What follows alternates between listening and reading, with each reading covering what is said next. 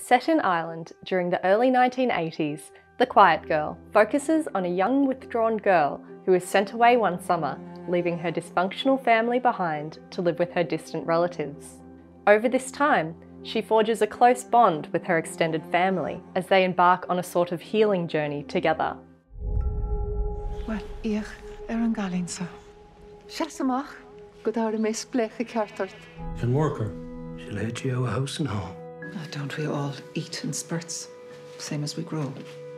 We'll keep the child gladly. The film is based on Claire Keegan's 2010 short story Foster, which was adapted for the screen by the director Colin Boraide. Having previously worked on documentaries and short films prior to this project, this is Boraide's feature film debut. Language is an important feature of this film. The production team decided to opt out of hiring a casting director to assist with the budget restraints, but also because they were concerned a casting director might not have the ear for the Irish language. Neil. Neil?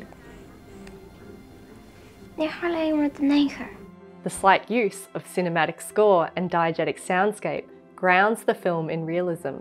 Despite its overall quietness, the sound design is carefully curated.